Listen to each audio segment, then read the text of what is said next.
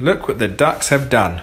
Some will be annoyed, some will be frustrated, but you know what, I'm very happy that I've done this, and basically it's a sign of that there's lots of water in this area. Lots of holes, lots of poo, lots of mud, you name it. Lots of nutrition put into the ground, but ducks are great. This is why I prefer them than chickens, because they don't moonscape everywhere. They only moonscape the wettest parts of the croft. So I might put a pond here, a swale, and they're doing all the hard work and giving me lovely eggs at the same time.